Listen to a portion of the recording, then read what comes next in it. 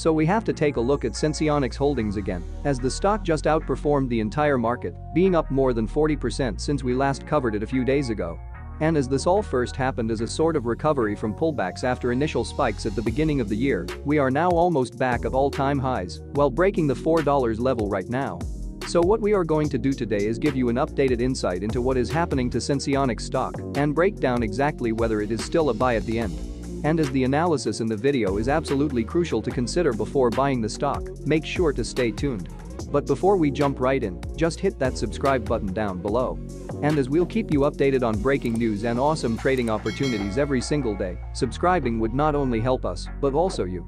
So there is really no excuse for not smashing the subscribe button, it's free, and you can always unsubscribe if you feel so. Alright, let's start talking about the stock. So Senseonics is a medical technology company who basically focuses on providing implantable glucose monitoring systems or CGMs for those with diabetes. It made some incredible progress on its commercialization of these devices and appears ready to target a multi-billion-dollar opportunity in the diabetes space.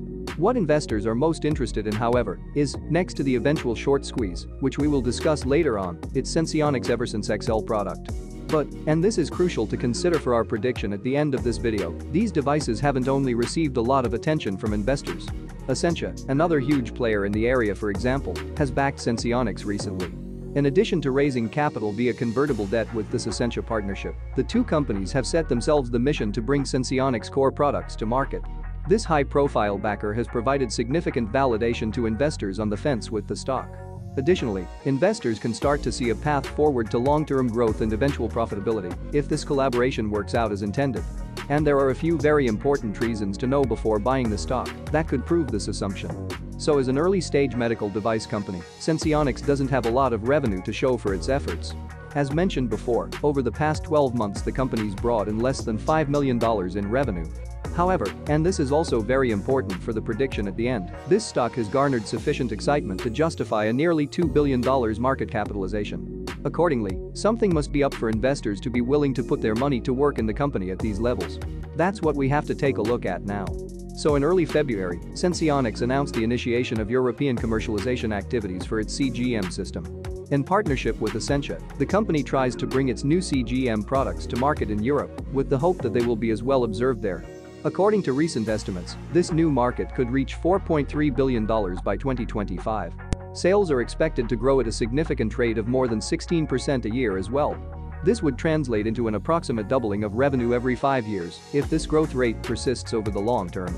But what is way more interesting and the main reason for the stock to be up so much in the first place is the massive hype it currently experiences from retail traders. And it's got all the makings of a successful meme stock breakout. It is a single-digit stock with a small float of just 280 million shares, high short interest, with 25% of that float sold short. And tons of retail attention. That's the same recipe which caused GameStop, AMC, Clover and others to break out as well. Nevertheless, this stock is certainly not cheap right now, and investors are taking a leap of faith of sorts with Senseonics at this level. Execution risk remains high with the stock, and the company will need to continue to show results from its commercialization efforts before we see this stock take off. So there is certainly huge potential growth here in the company, but it's nevertheless a risky pick considering the current valuation. Alright, with that being it for today's video, thank you very much for watching. If you liked this video and want to support our mission of providing free financial information to everyone here on YouTube, please ensure you're subscribed and definitely consider leaving a like. As mentioned before, it really means the world to us. Thanks a lot and see you next time.